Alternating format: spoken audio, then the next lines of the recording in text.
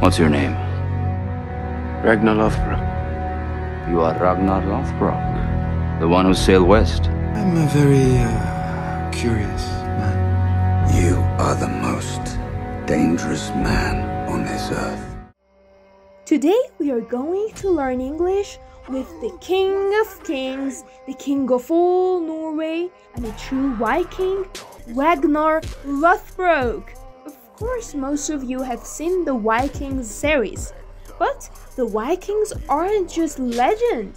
Ragnar Lothbrok is a real and historical character who is known as the strongest and the scariest man in the world.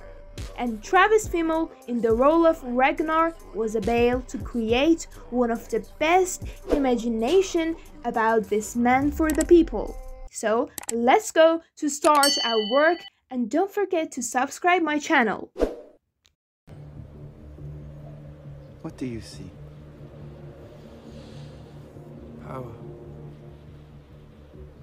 The power of a king. Power is always dangerous. It attracts the West. Attracts. To make someone interested in something. For example, what attracted Bjorn Ironside to the role was having power. And corrupts the best. I never asked for power. Power is only given to those who are prepared to lower themselves to pick it up. Corrupts. Using your power in a dishonest or illegal way in order to get an advantage for yourself. For example, the culture has been corrupted by Western influences. Pick it up. Go somewhere to collect something.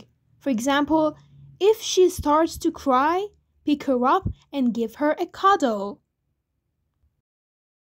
Gita, I've come to say goodbye to you properly.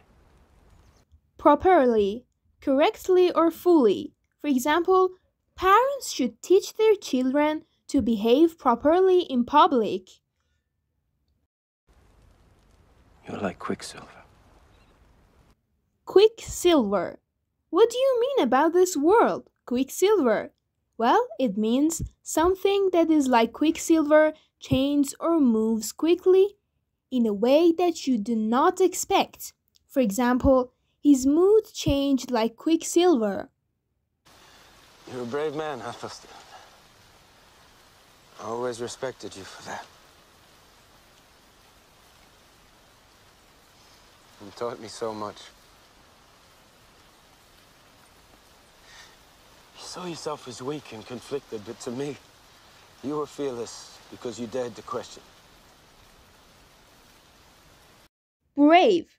Actually, this is not a word. You can explain it with other things, with some other words, because being brave and bravery is something that is on you, and it is so hard to discuss it with words and sentences. But anyway, it means dealing with danger, pain, or difficult situations with courage and confidence. For example, it was brave of you to fight against cancer.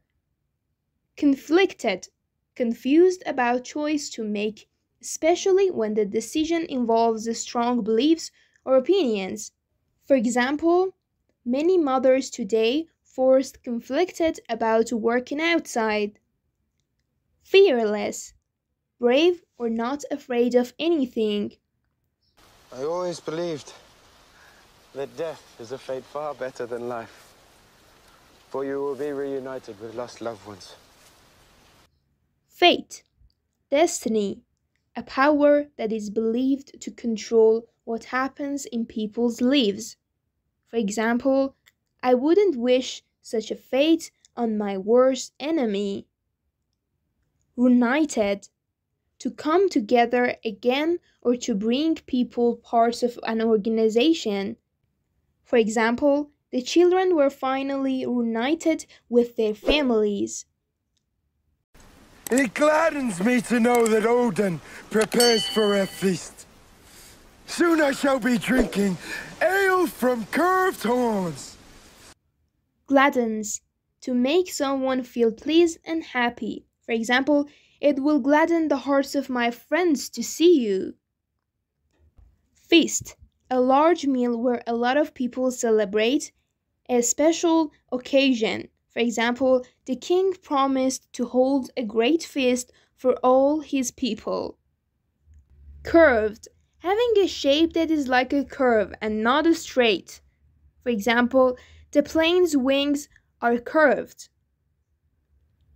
This hero that comes into Valhalla does not lament his death. I shall not enter Odin's hall with fear.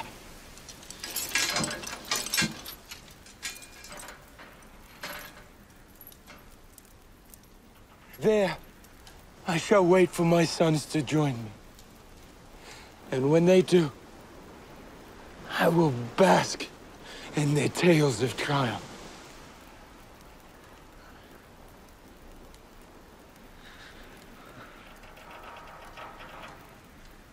The Aesir will welcome me.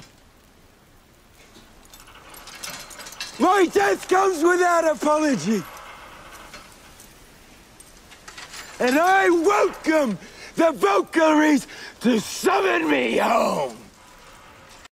Lament, to express feelings of great sadness about something. For example, the nation lamented the death of its great was leader. Bask, to enjoy sitting or lying in the heat of the sun or a fire.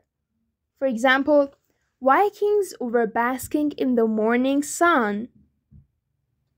Apology, something that you say or write to show that you are sorry for doing something. For example, we make no apology for defending our members' interests. That is our job. Summon, to officially order someone to come to court or law. For example, he had to summon the energy to finish the race. Thanks for watching our video.